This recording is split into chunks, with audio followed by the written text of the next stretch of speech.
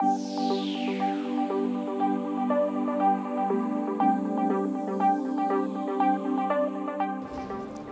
European Union is targeting 20% of renewable energy sources by 2020, the largest part of which will be coming from the wind. To win this challenge, transmission system operators, distribution system operators and generation companies need to get a better wind power forecast.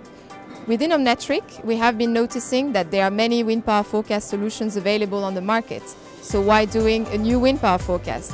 The idea is to make the best out of existing solutions that are already available at the utilities. So we have a new smart combination based on data analytics. We try to think differently. We try to think about new correlations that might not be taken into account by the wind power forecast itself, but that can significantly improve it. This approach enables higher accuracy. It helps you better forecast extreme events and therefore make better decision making.